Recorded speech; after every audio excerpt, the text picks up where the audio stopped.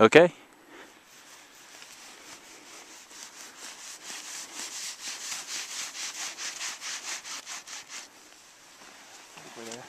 You got the Action.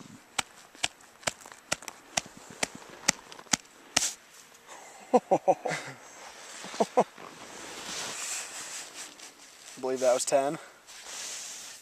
Yikes. That was 10. Go. In the Bridger Range, unfortunately, the snowpack is pretty simple. This is our new snow from the New Year's weekend storm right here. And the rest of this is all facets. In our stability test, they were actually breaking right here. Yes, sir. And these are big, well-developed facets in depth hoar. They're unfortunately going to stick with us for a long time and cause more avalanches.